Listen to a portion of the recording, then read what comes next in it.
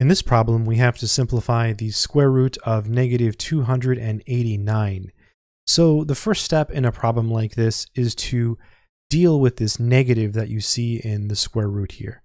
So whenever you have a negative in the root like this, it automatically becomes an I.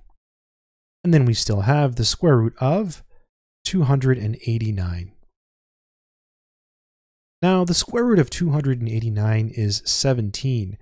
This is equal to I times and then 17. But nobody really leaves the I in the front like this, so they usually put it in the back. So this is 17I. And so that would be the answer.